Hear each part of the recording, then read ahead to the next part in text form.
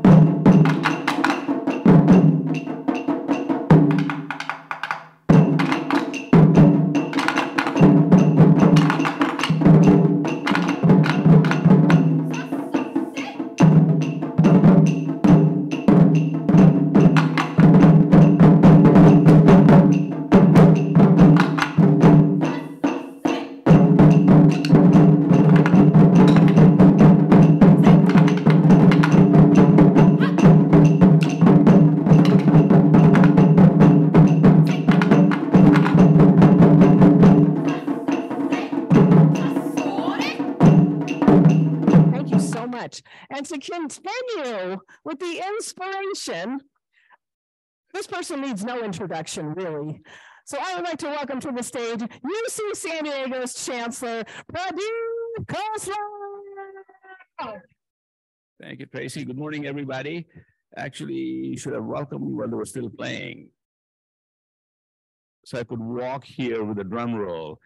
Anyway, good morning, everybody, and it was so good to see so many of you so early in the morning.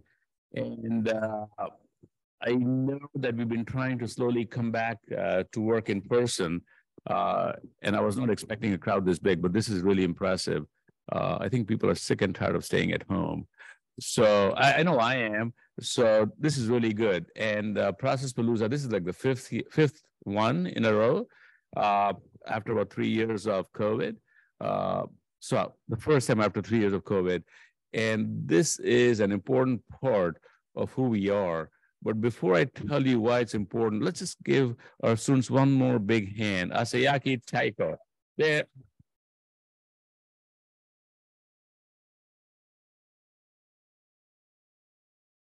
Long time ago, when I was in Japan visiting once for a conference, they made me do one of these things for like 30 seconds. I'm telling you, it's not easy. You realize how much out of tune you are and how you don't have a sense of tune and rhythm at all, right? This is not that easy at all. It's very difficult. So amazing students, very talented students. Anyway, so Process Palooza, this is an important part of who we are, because this is all about bringing Lean Six Sigma way of thinking.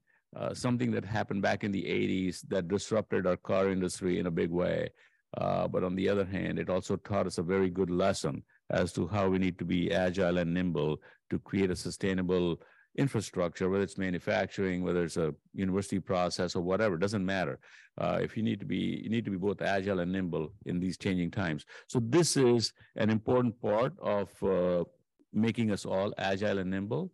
And it started off at UC San Diego, we are always a misfit in the UC system to some extent, not completely, but to some extent. We have many bad habits of UC system, but we also have really good habits that are not in the UC system. And Lean Six Sigma is one of them, where I think this campus has the most number of trained people, yellow and green belts in this area. And this was done on purpose. When we were finishing a strategic plan, the whole idea, the fifth pillar of the strategic plan, if you go back and read it, is basically creating an agile, sustainable infrastructure for our processes so that we can always be in this mode of continuous process improvement. And this has been embraced so much that I'm both surprised and pleased, because it tells you people all the time. So 200 departments, thousands of people who have been trained in this. And I can see this in our day-to-day operations. They're still not perfect, but I'm telling you, they're getting better and better every day, because each and every one of you who's trained in this really brings it home to your department, starts practicing it, understanding how to collaborate better, how to work with each other, how to support each other, how to create improvements, how to be more efficient. I can just go down the list. And were it not for all of this, in these last decade of difficult budget times, we are the only campus that has not, like, cut our budgets very aggressively just once, right before COVID, only for safety's sake, only to create a safety margin, but not because of necessity. And we are the only campus, as we speak right now, there are multiple campuses cutting their budgets, but I think because we have this notion of efficiency improvement, we are able to always find resources to always cut that little corner, make it more efficient, and make sure that we're investing back into the infrastructure of this great enterprise. So thank you all for being part of this. The theme is like build, unbuild, rebuild. And what we could not have a more nerdy theme for this engineer than right. I mean, that's what we engineers do for a living. So we love this, right? But I think it is also the right way to think about this. Just because something is built doesn't mean it cannot be undone, and does not mean it cannot be redone. And we should be, in whole process of self-improvement is to really creating habits in yourself, unbuilding or uncreating those habits, and then recreating other new habits, right? So this applies to human beings, this applies to artifacts, this applies to IT systems, this applies to everything. And it would not happen were it not for each and every one of you really committed to this. It's hard work. It takes commitment. It's part of your job, but it's also in addition to your job in some sense. So I really appreciate everything you do to make not only each and every one of you more efficient and better, to make your departments better, but most of all, to make this campus a spectacular campus. Really, I think in the UC system, it's reasonable to say, even amongst the regions, it's recognized to be the leading light for the UC system where other campuses should be going. So thank you, everybody. Really appreciate your partnership, your support, and I look forward to helping you in any which way I can, including staying out of your way, if that's what you want. And welcome. Good morning, everybody. Thank you.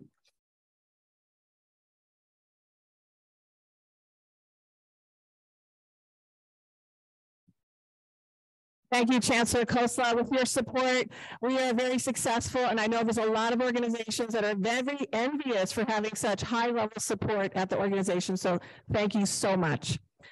Okay, we are going to now move to Associate Vice Chancellor Marie Carter-Dubois.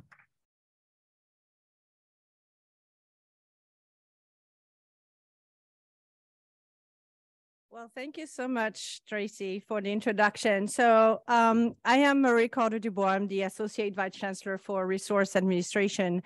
And I can tell you there's no better event I would like to be associated with than this one. I think today, for you here in the room and others, you really are the embodiment of engagement, innovation, change of spirit. And as our Chancellor mentioned, this transformation, the campus started the transformation with Lean Six Sigma. And Lean Six Sigma, the way I see it, is powerful tools. I refer it more as a toolbox when we can pick up processes and we can pick each other's brain. And that give us a common language and allow us to share practices, and regardless to our role. However, for me, I had the opportunity and the privilege to live in Japan. For me, it's more than this. It's really a culture. It's really a way of seeing life. It's really a personal way of thinking about everything. So I come from France originally, so way further away from the lean kind of culture. And it has been a huge culture shock for me when I saw in Japan that people were parking one car at a time, spot one, first car, spot two, second car, when in my country, it's everywhere. But very quickly, I realized that there were a reason behind it, is that people were able to exit the mall way more efficiently than we were able to in my native country. So for me, that really teach me to think very differently about everything I do in every day. So to date, I would like to also give you a little bit of numbers. We have trained on this campus more than 7,000 individuals in Lean Six Sigma. And we continue. We have given white, yellow, green, and black belts. And the impact of this training has been immediate and very profound. Today, we estimate the saving of around $50 million on this campus with just little things done. So it's quite remarkable. In academic affair, where I'm responsible, we've also created a center of excellence 2 years ago. And it is a place when we can ask ourselves why we're doing things and should we continue to do things, and is there a better way to do things? And I think we are creating this spirit of collaboration. But today I would like us to think about the obstacle to innovation, what comes between us and our ability to do exactly build, unbuild, and rebuild. So those themes are going to be very familiar to you, I'm sure. The resistance to change and the fear of failure.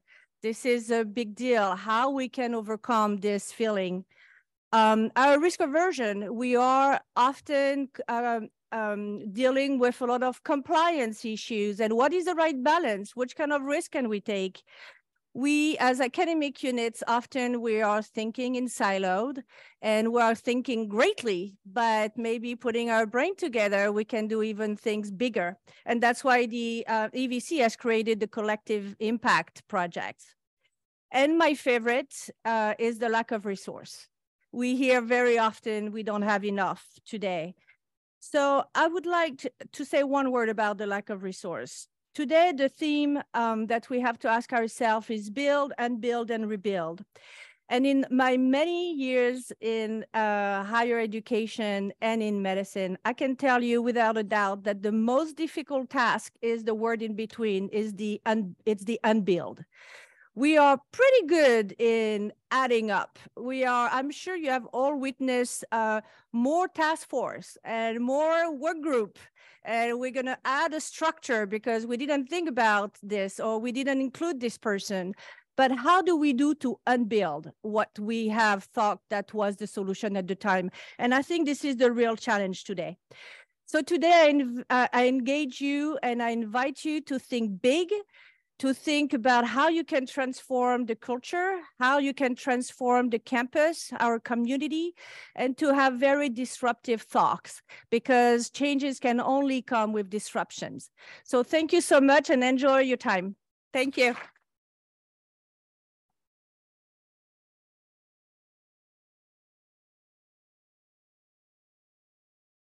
Thank you so much, Associate Vice Chancellor Marie Carter-Dubois.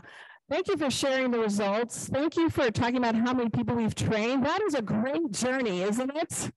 And I agree with you. I think the unbuilding is really hard. We talk about in Greenbelt, our Greenbelt class sometimes when we try to unbuild a process, somebody built it. And now you have to tell them, well, it's not working so great, right? And suddenly they feel like you're calling their baby ugly, right? And that's not fun. And so we have to be careful how we involve people. We don't want to make people feel bad. They need to be a part of the next step in the journey. So we have to be careful. We can't just say your baby's ugly, right? We have to do a better job than that. Thank you so much. Okay, we are going to hear now from our platinum sponsor, Cisco, Rolf Simmons.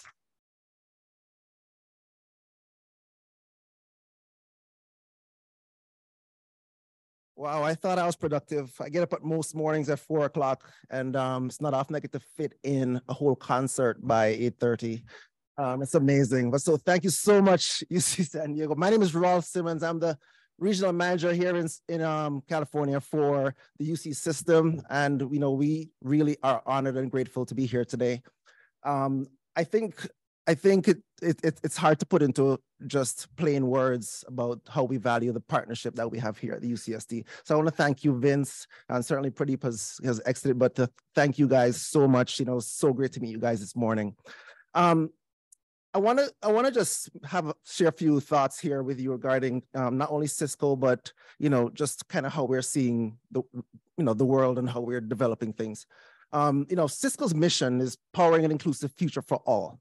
And yeah, it's intentionally aspirational, like most mission statements. However, I'm just going to give you a couple of examples what it means to us. Certainly, at a basic level, certainly within higher ed, for us, it means coming out of the pandemic for sure.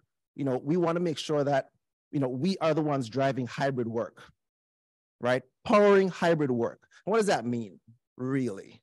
Meaning you get to choose your device, connect to the network that you're allowed to connect to securely, right? And work in the environment that you're most comfortable, where you feel most productive. Marie just asked me, do I go into the office very often? I'm proud to work for a company that said, no, I don't go in very often. Because from our CEO right down, his philosophy around that is he wants the office or wherever you're meeting to be a magnet, not a mandate. Because it's where I'm most productive. It's where we can accomplish the most.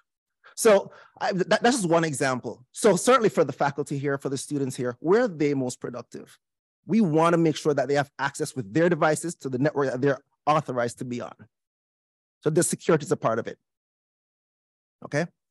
As the second thought I have on that is last year, I'm not really sure if people here in the audience are aware, Cisco has a networking academy. I'm not sure if you've heard of it, but it's fantastic. Young people, old people, everybody is involved in this networking academy across the globe. Last year, Cisco had its 25th anniversary of that networking academy. 25th anniversary, 25 years doing this.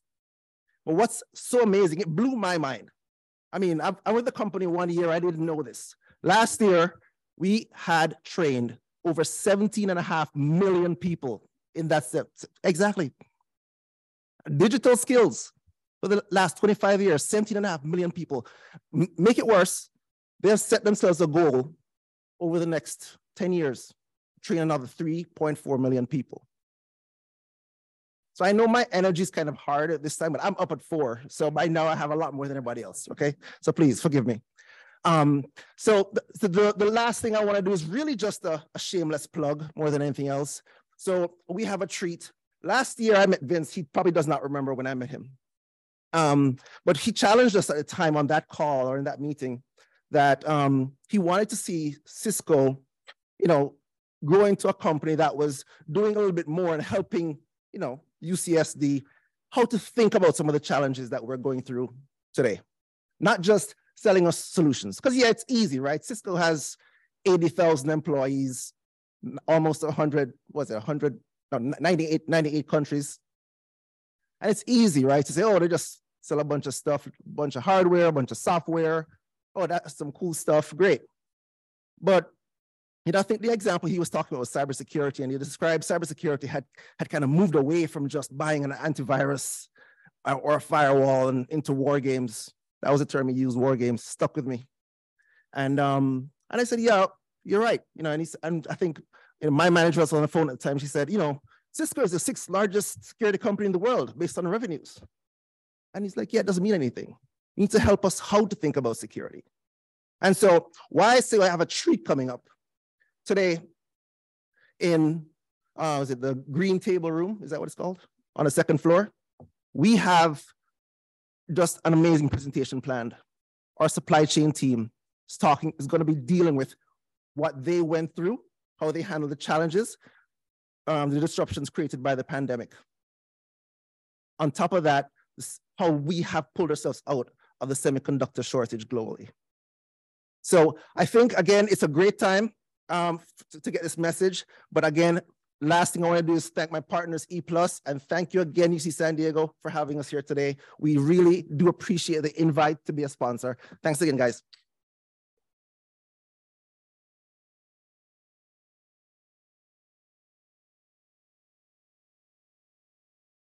Thank you so much, Rolf. I just have to say that I just want my stuff to work. You just want your phone to work, your laptop to work. You want to have internet when you need it. You don't want to have to think about it. So thank you for doing a great job, and I don't have to think about you. That's like the best thing ever. So I'm hugging you secretly all different kinds of times. Okay, so thank you so much. Okay, we have our last presenter for this morning, and that is, please help me welcome to the stage UC San Diego's Chief Financial Officer, Vince Kellen. Chief Information Officer, of course. Hopefully this is on. Can you hear me? There we go. Good.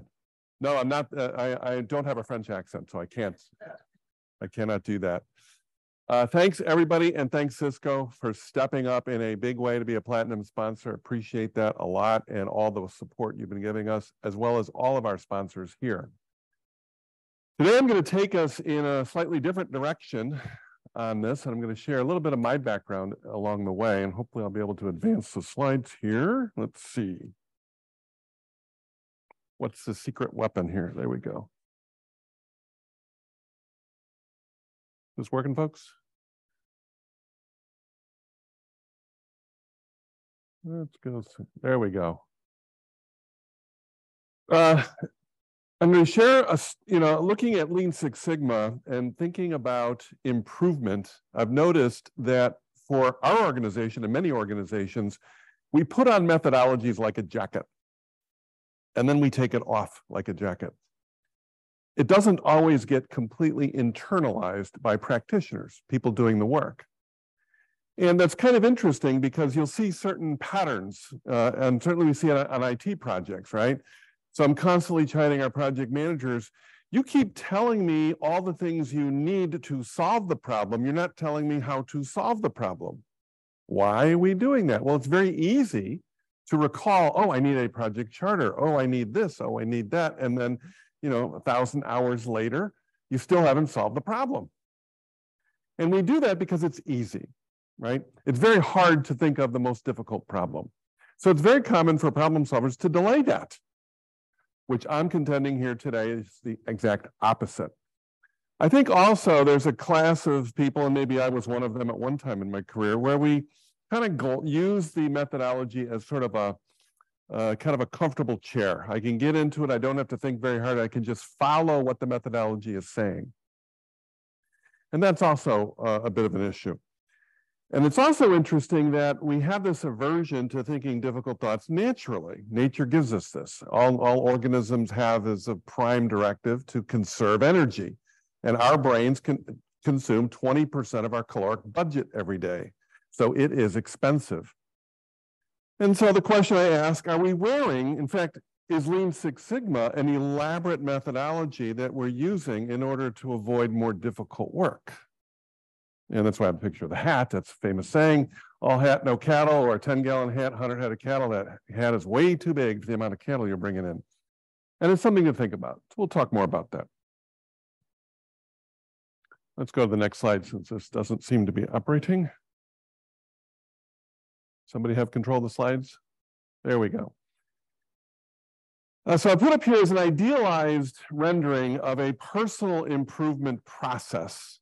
And quite frankly, it can apply to anything really. And it is really kind of an abstraction from the Plan, Do, Check, Act, which obviously we should all be familiar with in Lean Six Sigma, along with quality improvement. Also, for those in the military, the Observe, Orient, Decide Act, the famous OODA loops that are out there, this is really consistent with that. But you can break down the cycle of improvement into imagining something that I wish to do. I'm reifying it, meaning I'm making it occur. I'm making it real. And then finally, I'm validating immediately after I did that, is that kind of what I intended? That's the Plan, Do, Check, Act roughly. But if you play this in your mind, it works just as well along with it. I'm going to now step into the next slide. Let's go to the next slide. I'm going to dispense with this, let you guys advance the slide for me. I've been involved in the martial arts for about 30 years of my life. I was a Taekwondo instructor for 25 of those years in Taekwondo. What's also interesting is all martial arts that we know of today kind of have their origins with India. So for any of those folks from India, you have a proud contribution to all the martial arts that we practice in the world today. No, back a slide. Back a slide. There we go. This process of improvement can apply to physical skills as well. So in the martial arts, we'll often have a session with the student where we're saying, okay, let's work on what you want to do with this sidekick, for example. And while the instructor will certainly have an image of what that sidekick what needs to look like, it's the students and the image that the student has in their head that's most important. And the good student is trying. They're imagining, they're executing the action, and then they're quickly saying, okay, is that on target? And by the way, we break boards in the martial arts to give us evidence that this process is working with fidelity. It's working as intended. And we actually joyfully approach those boards. And occasionally that doesn't quite work, and sometimes you break a few things, but that's another story. So this can work well with physical skills. And in fact, in the physical realm of research, there's been a lot of research into mental visualization for athletes and how that can work cognitively. Let's go to the next slide. The same thing can occur in our own intellectual work. In fact, I've been talking with, I don't know if we have Judy here from our BI team and others from our BI team. Anybody from our BI teams here? I've been going back and forth with them at length about how can we do a better job of eliminating rework in our own minds. Right? And so that rework has also a thing to do as we produce something. So as I'm personally working out, or you are personally working out a particular concept, you can apply this very same concept of imagine, reify, and validate over and over and over to your own work. And so frequently as we pass things off to each other, as we construct what we do in our unit, we often say, okay, maybe I could have done a little better job sending it along. Now this sets up an interesting tension between agile and communal work and agile and private work, which we'll talk about a little bit. Next slide. As we go through this cycle, there are three sort of concepts to take into mind. And the first one is progressive simulation or progressive ideation. Often we can think of ideas in our mind, as we do, whether it be a business process improvement, whether it be, if you're in IT, an IT artifact you're creating. But that vision starts in the brain. What we don't tap into enough is how we can rehearse that image over and over and over and progressively add to it. Now, why am I talking about this? Early in my career, I was actually in accounting. Any accountants in the room or people in accounting? Yeah, I didn't really like it, so I didn't have the French accent, so I didn't do it. But I was also a computer hobbyist at the time. And the only time I had to actually do my hobby was either at home at night or in the car where I could simulate. So I would simulate over and over and over again to try to get as much done as I could to sort of feed my hobby of computer programming. And so that's progressive ideation, constantly cycling around over and over and adding details to it. That's not enough, though. We have to concretize our thoughts. We have to think of an exact example of it, visualize it in action. How would it look and feel if it were real? So even with our own minds, we want to concretize the thing. And then the last thing is continual validation. The next thing we want to do is we say, okay, where can it fail? What is not right about this idea? And when we do this in pairs, and Kevin Chow's Kevin here? Kevin, you're not here. Oh my goodness. Well, if Kevin were here, Kevin and I do this all the time. So we do this ideation, validation back and forth, and then progressive concretization along the way. And that's an important part of this. So you have to have what's in your mind, continue to do that. By the way, this is a recapitulation of how in software development methods, how Agile works. There's an idea, it gets reified as a prototype, and it gets validated quickly, and then you complete the next cycle. So you take that approach and apply it to our own thoughts, and you get personal agility. Next slide. Now, this concretization abstraction process is important. There's a term here I like to use called metababble. Metababble are when people talk in industry, typically abstractions, with great fluidity, nodding their heads like they're totally understanding, and yet you're wondering, do they really understand? And oftentimes we are guilty of that in certain technical industries, of a sort of metababble. On one hand, the abstraction is very helpful in that it helps us communicate very quickly and compactly about complex ideas. So it says, oh, we have a platform for that. Okay, let's unpack the term platform. What is that? That's an abstraction, not very concrete just yet. And so the goal here is we want to take the abstraction, use it, but we also want to be able to concretize it. More importantly, for what we create, whether it be new processes, new configurations of software, or new software outright, the abstractions are scaffolding. It's like the stuff around the building that you need to build the building. but it can be dispensed with once the building is built. We don't have to live in the scaffolding. So we don't live there. Next slide. This concretization component is extremely important.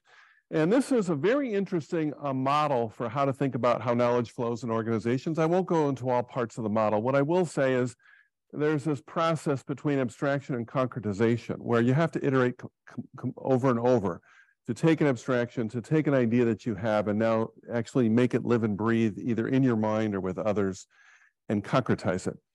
And that process can go back and forth. You can start at the concrete and grow up to the abstraction. You can start at the abstraction and go down into the concrete. Both okay. It's a cycle. You want to go back and forth. So one of the tests I do with my team when they speak in abstractions to me, I say, give me a specific example. Now give me another example. Now give me some failure mode analysis of that example. And that tells me whether there's been adequate simulation in the mind or with the teams. What's also interesting about this, and certainly in the software world, on the business side and the IT side, there's this fascination with logical design and what we call physical or actual implementation. And we often have two teams that go off with separate languages. In this model, they merge. In fact, the boundary between logical and physical becomes very murky. And in time, it all becomes concrete and physical anyway. Next slide. Now, if you want to do personal agility, you got to figure out where to do it and exactly how. And to me, the answer is quite simple. The cheapest place to do this work is in between your ears because you can change your mind. You can say, okay, that didn't work. Let's try this way. And you don't have to get on the phone and call somebody. You don't have to change a diagram or a document. And Lord knows you don't have to, because you haven't built anything, you don't have to change what you've just built. Very often, people earlier in their career in whatever it is, dive right into the building because the building is a way that helps them think. Unfortunately, they get indebted to what they just built, and they now have this sort of sunk cost bias. Well, I've just built it, I can't undo it. This is the unbuild process. In personal agility, the unbuild is built right in from the get-go. It's a build and unbuild right away. As part of the process. So you want to do it in your mind first, go back. Then you want to do it in a few minds. I put the word nifty collaboration here to say a few minds who can do this well. But a few minds. And for us, it's 2, maybe 3 folks. And it's just in time, point to point. It doesn't have to be a planned meeting. We use tools, collaboration tools to say, hey, I see that you're available. Let's chat. Or we'll send a chat message. When will you be available? Let's talk. So lots of point to point. A pencil and paper. It's a powerful tool. When I see people power up Visio or some of these visual diagramming tools and they immediately start doing work, I'm like, no, stop all that, stop all that. Explain to me the problem you're trying to solve and explain to me the concretization you're applying to it. And do that in the most economical fashion that you can. Don't let the scaffolding, the tools get in the way. Now you can move to simple rendering tools, sure. And for us, believe it or not, it's things like, I'll call it Word, but it's more like Word as a notepad, not Word as a fancy font, with fonts and all that stuff around it. And then Excel spreadsheets, believe it or not, just simple lists of things.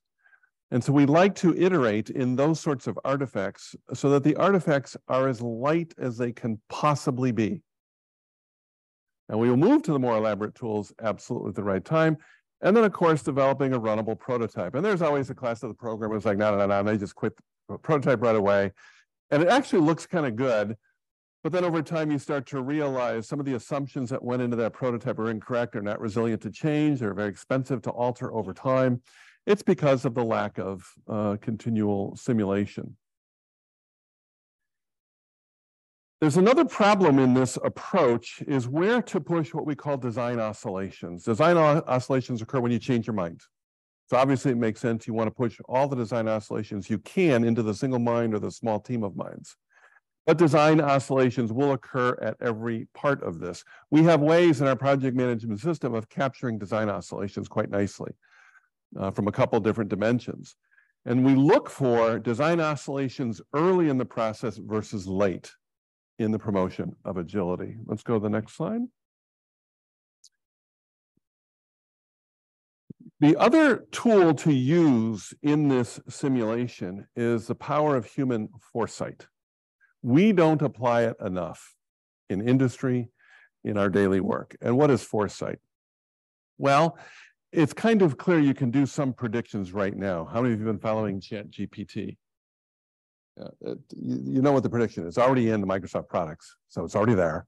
And it's going to be kind of everywhere. So that's okay. That's an easy prediction. We're going to have ChatGPT everywhere. So now the question becomes, what are we going to simulate? So if we have the power of foresight and we can think ahead 2 to 3 to 4 years, we have more than enough time to do simulations and progressive ideation and the personal agility process well in advance of the need. We don't do that enough. In fact, the big complaint I get from managers is, well, we just don't have time for that. We're too busy. And my response is, yes, you have them doing it, and that's why you don't have time.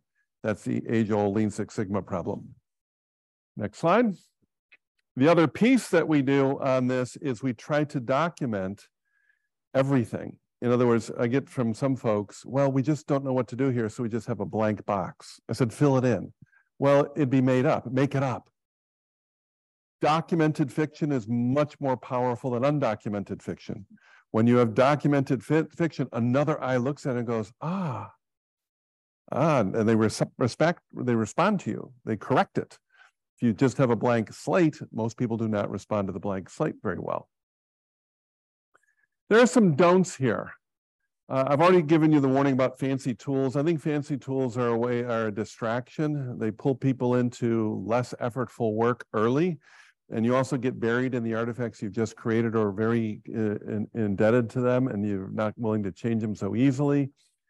It does invite engagement of trivialities, fonts and colors and things like that, which can come much later in the process. Whatever is well understood, we tend to try to we set aside, meaning if we know how to do it, we don't have to worry about that. That's understood. Instead, our mind goes right to what don't we know? What problem haven't we solved? What's the most complex thing inside this that we have to tackle? And that's what we try to do as a team, go after those problems. We also don't use methodologies to constrain. Methodologies, especially Lean Six Sigma, should illuminate. In fact, there's an unfortunate association with Lean Six Sigma as elimination of waste, which is really wrong. There may be necessary good waste to add to make Lean Six Sigma beneficial. So Lean Six Sigma is really dedicated to increasing flow. Flow is the movement of goods and materials through the assembly line from the supplier through the line and out to the car or the device being made and delivered to the point of need in the market. That's the flow in the original Toyota production system. I had some time in Kentucky working with Toyota in our University to Business site visits we would frequently do, and I had a long-time relationship with several of the folks at Kentucky, so we got to absorb the Toyota production system, which was, in their minds, true lean from Toyota's standpoint. So the methodology should illuminate and should increase flow, first and foremost. So flow for us in software work is how to get the software or the information products, I like to say, ready for the user at or before the point of need. And so that's the flow we have to work on. Methodologies also have their own bloat, and they often get slavishly followed as if it were a religion, and it can lead you astray. I think methodologies also invite a retreat into the familiar and the known. It's like a comfortable chair for many folks, and that's a good purpose, but it's really not the main purpose. And avoid meetings. Everybody loves a meeting. You know, a lot of times you don't have to exert cognitive effort in a meeting, right? You can just sit there and, right? And then of course you got the people with the Zoom who have the image of themselves. It looks like they're attending, but they're really not. My CISO, Mike Korn, had one of those and he pulled it out on me and I had no idea. And I thought he was intently looking at me during my conversation. And he wasn't.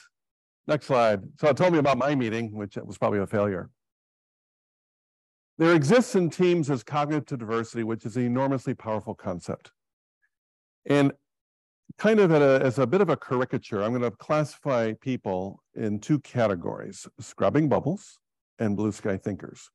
Now, scrubbing bubbles are the type of people, when you bring an idea, they go, oh, that can't be done. Oh, that won't work. Or this is wrong. You didn't think of this.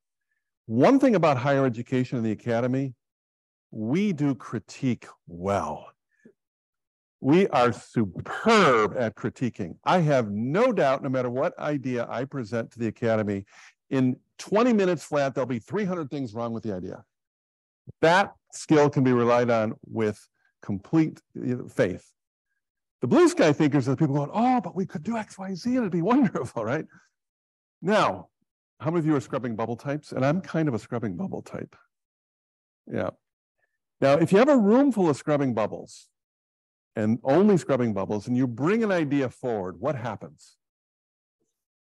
They show up, but then you have this long list of why it won't work, and you have no progress whatsoever. So what I tell my teams is, scrubbing bubbles, I love you, I need you, but I can't start with you. Your day will shine in shortly in a moment here. I need the blue sky thinkers to create this thing, and then they'll bring it to you guys, and then you will critique the heck out of it, and then we'll go back and forth. And the scrubbing bubble goes, yes, I hate those blue sky people anyway. They're so unrealistic. You have to use the cognitive diversity in your team. And you got to get the teammates to understand that. Another phrase I use for the scrubbing bubbles are constraint-based theorists. These are people who develop theories of how things work in their organization based on the features of the organization and all the constraints that are present. These are valuable skills. However, they're not valuable if you're going to unbuild, because you won't get the unbuild you need through that thinking. The blue sky thinkers are more of constraint release. They have no constraints to their thinking. They think anything is possible. And certainly some of our faculty are in that category when it comes to some of the compliance things we have. Oh, no, that's not, I don't need to abide by US law. So the goal here is you gotta, don't lie, that's happened. It happens. So we got to involve everybody in the simulation. Next slide. I'll leave you with a list of questions here at the very end. And the first question is, are we avoid thinking the difficult thought? And I don't mean difficult politically, I mean difficult intellectually. Yeah, there are difficult political thoughts, we think those too, but there's intellectual thoughts that are difficult enough. Is that process, the way we've configured it, is really as lean as we could be? Or is there another completely novel way to think about it that eliminates 90% of the steps? I went through this exercise in my first CIO job where we leaned out an onboarding process of gazillion steps and we got it down to like a third of its size. I looked at it with another person. We said, let's call the head of enrollment management. Let's see if they could make this change. If they could do that? And they did it. And it removed another 80% of the steps. So the process went from like 100 steps to like 5. Through a challenging of a constraint-based theorists were assured that it could not be removed. So are we tackling the difficult thought needed? Are we spending too much time describing all the tools we need? Project managers will go through this. Well, I need this, I need this, I need a project charter, I need milestones, and No, tell me how you're going to solve the problem. Well, I don't have that. This is the work to solve the problem, Vince. No, tell me how you're going to solve the problem. Do some personal agility and simulation. Are the right minds owning the early ideation? If you want high fidelity solutions, you need small teams of people who can think those really good thoughts and have the freedom to do so.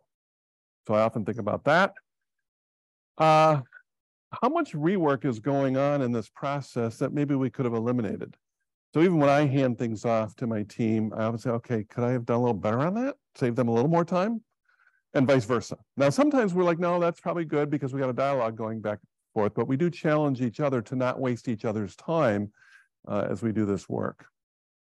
I've noticed for a lot of what we do in ITS, somewhere around version 20 to 30, it's starting to look good. And by version 20, not of the product, but of the spreadsheet of the Word document. So we'll often start with an idea day one, put it on paper, and go, that's terrible, right? And somebody say, oh, I want to see the idea. I says, no, you don't want to see it yet. It's pretty terrible. But in a week, it's now up to version 12, and it's gotten a lot better. And then somewhere around 20 to 30, it's like, okay, this is really crisping up, right? And so if we have a power of foresight, we engage in this personal agility without affecting schedule whatsoever. We can get at this very, very early in the process. Are we slaves to our own thoughts? Question I constantly ask. Are we just sort of thinking too much inside our own house here? We need to get out of the box a little more. Are we reducing fear and increasing desire? Fear does not create great ideas. Fear can create some good ideas, but not great ideas. Desire, passion is what creates great ideas. So I'm very sensitive to the emotional tenor of what we do. And then lately I've been asking a question, it might be for this process Palooza to give an answer. And who is the showrunner? You know, how many, the term showrunner, it's like crept into our usage without an announcement, right? Suddenly I'm seeing all these things on showrunners. I'm like, when did that become a thing? Well, the showrunners are the people who have the responsibility. They're kind of like a Uber project manager, but more than that, they're a spiritual owner of the thing in question.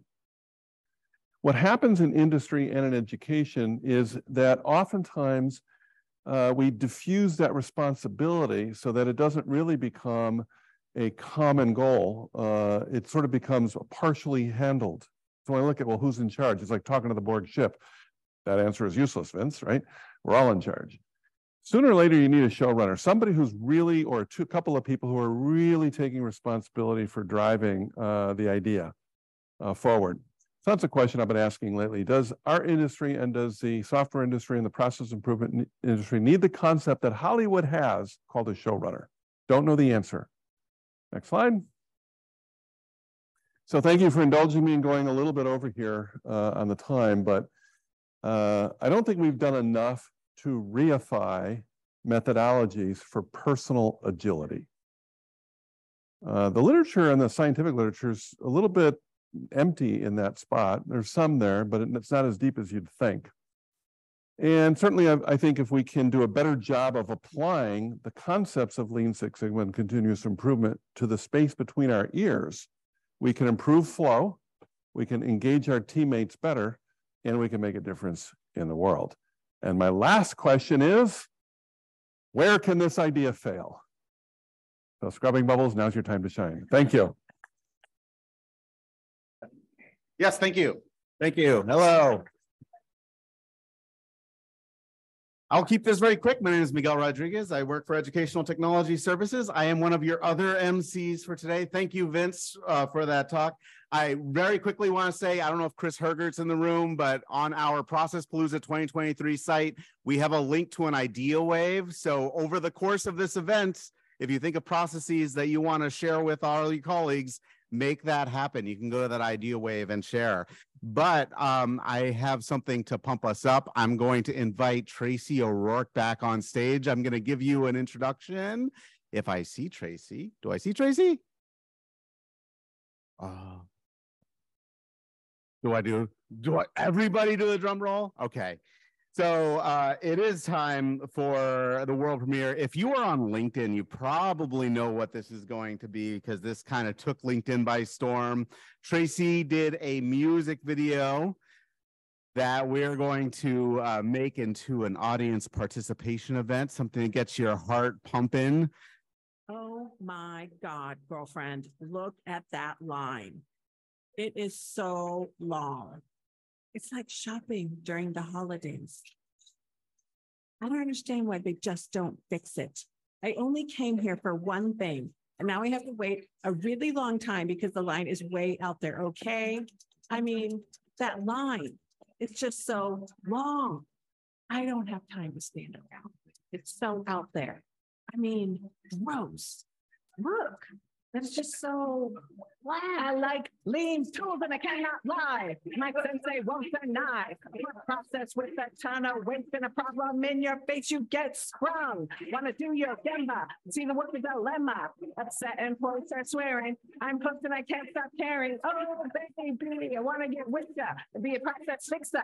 My sensei tried to warn me, but weights makes me so crazy. Oh, see you scratching your chin. You're headed for a tailspin. Lean on me. Trust me, you're not an average worker bee. I see you scrambling.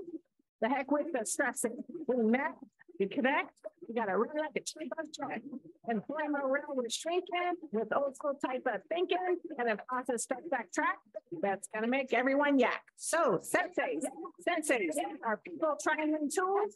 Celebrate that good stuff. Baby got tools.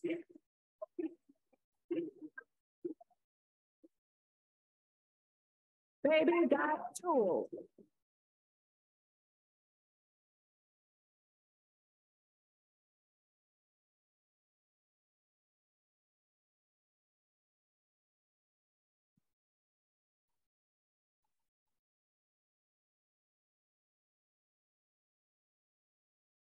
Oh,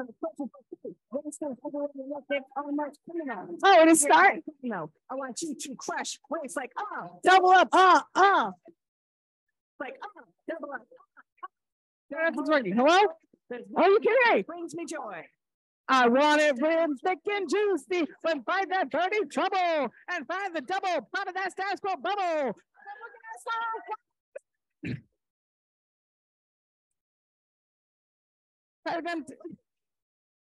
To the bully bosses, I want to talk to ya. Don't spit or yell at ya, but I got to be straight when I say wake up and blast this song. Head to a Kanban.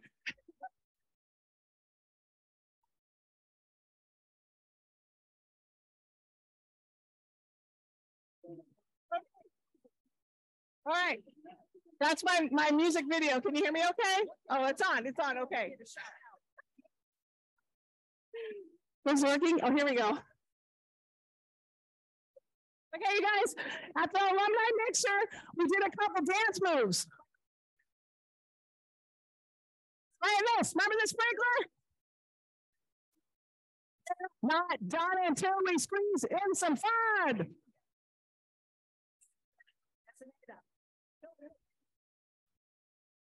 That's their roll.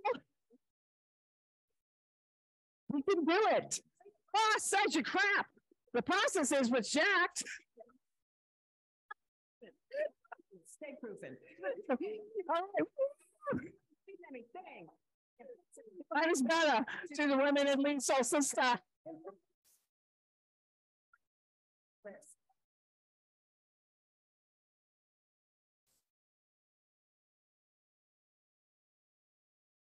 One man members fix a lot. Take that waste of stuff. That tools.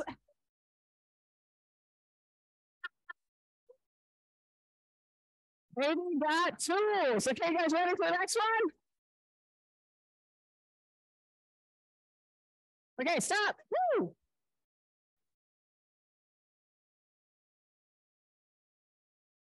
Okay, thank you. Obviously, I'm not a rapper. I'm a Lean Six Sigma Green Belt instructor. Okay, but guess what? We are going to, I'm going to need a volunteer for this next part. Anybody? Anybody want to volunteer? Well, maybe. Okay, Paul, come on up here. All right, Paul. Okay, Paul, here. Here is your microphone. Here's your microphone. Hello. Put on your hat. We're going to put your hat on. You got a hat on? Process fixer? Yeah. All right. So this next section, do you trust me? No. Okay, we're going to do a little karaoke here. Oh, really? Yeah. All right. Do you like karaoke? Like if I could sing like Bon Jovi or something. Have you ever done Baby Got Back? No. Okay. All right. Well, here's the lyrics right here. Come on, stand in the room with that. Hello? Because this one's not working, I think. Yes, it is. Okay. Can you hear me? Yes. Okay. So here's the lyrics, Paul. The fishbone diagram. Yeah, this is the first section of the song. Oh, yeah. And he's going to try it. He's going to model it for you. And then we're all going to do it. Everybody's going to do it. And then we're doing a 15-second dance party. So you better use those skills you learned last night at the mixer. Okay? This is not going to be as cool as the Japanese drum group. That was awesome. Okay. So how do you feel about karaoke? Usually good. This song, not so much. Okay. So, and how long have you been, what do you do here? I'm a project manager for IT services. He's a project manager. Okay. So when it gets down to one, All right. we're going to start the song again. We're going to see how this goes. Ready? Oh, God. 2, 1. I like green tools and I cannot lie. My sensei won't deny. A poor process with a ton of waste and a problem in your face. You get It's sprung. all right. That was my best Okay, attempt. okay, now, Suburban guy rapping. okay, everybody's gonna try it now. Everybody's gonna do the karaoke. You got to see Paul model it, right? That's good enough, right? So stand up, everybody stand up, and here are the lyrics. And then we're gonna do this, and we're gonna be followed with a 15-second dance party. Go ahead and practice your 80s moves. Ready? Susan, I cannot lie. My sensei won't deny. The process with the time waste of the problem in your face, you get sprung. 15 seconds.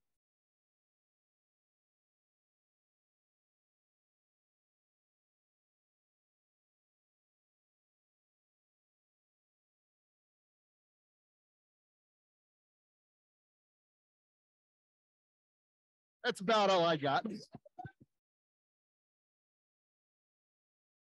Right.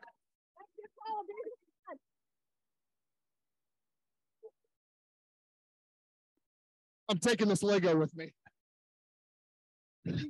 Thank you so much, Paul. Okay, is this still on? Can you hear me? It's not on. Those mics are not working. Paul, do you still have that mic? Let me see. Is this one working? This one? Hello? Hello? Okay. Okay. Woo! I need more personal agility. Let me take a breath for a minute. That was a lot of work. Okay. I looked at my cardio there. Okay, so we have, guess how many people came to Process Palooza today? Anybody know? Well, 900 people registered total, and there's 760 in person or 670 in person. So that's awesome. And the theme this year is, as you guys know, build, unbuild, and rebuild. And you know, just as Marie said, we're always doing this. We're building, unbuilding, and rebuilding. And we do that in process improvement all the time. But she's absolutely right. Unbuilding is sometimes the hard part. And you know, we have to focus on teams and collaboration and do a really good job with how we do that together. But it's also, as Vince said, in the mind, it's a mindset too. Knowing you're going to be building and rebuilding, unbuilding and rebuilding, that's just a part of the way we do things. And as Chancellor Khosla had said too, this is what we do all the time at UCSD. So that's really it's happening everywhere. It's happening in processes. It's happening in buildings. It's happening between our ears, as everybody says.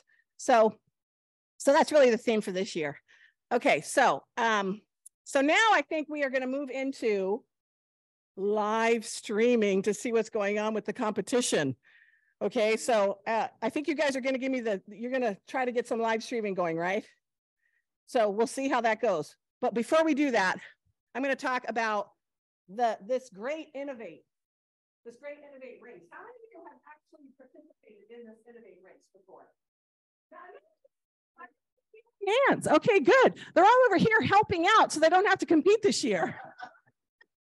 Okay, so if you don't know what it is, it's a real UC San Diego process that they're looking to improve, and they volunteer it up to be worked on by a team. So 3 teams will try to work on this process and come up with a recommendation to the process owner. And then the process owner decides who the winner is. So we've actually got 2 processes. We've had 2 processes every year. And there's 3 teams working on process 1 and 3 teams working on process 2, or process A and process B. I can't remember what they decided to do. Oh, okay. So we're not doing the live streaming. You're gonna have to walk over there. Okay, because we're out of time. Okay, so really quickly though, before we let you go, Miguel's gonna talk about the raffle. Miguel, where are you? He ran away. I scared him on the last time.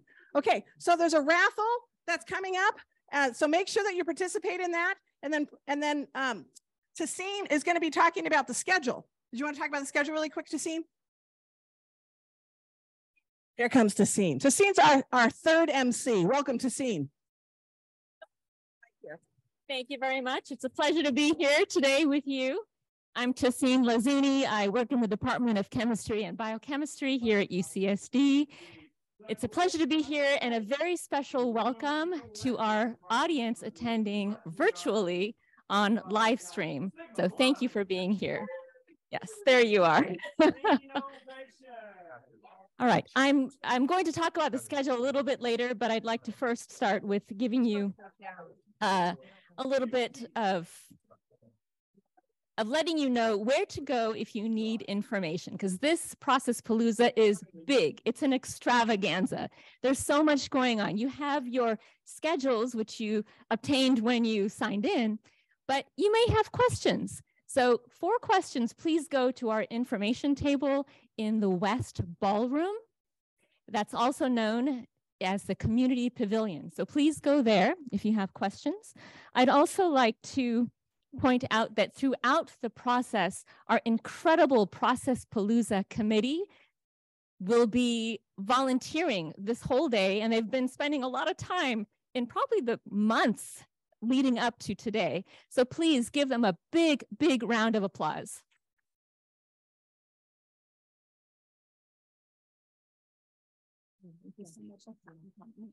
Okay, you guys, we are right on the tail end. You get to a quick bathroom break, and then you're going to run out to your 10 a.m. breakout sessions, and then 11 a.m., and then back here at 1:30 for the award ceremony. We'll see you soon. Woohoo!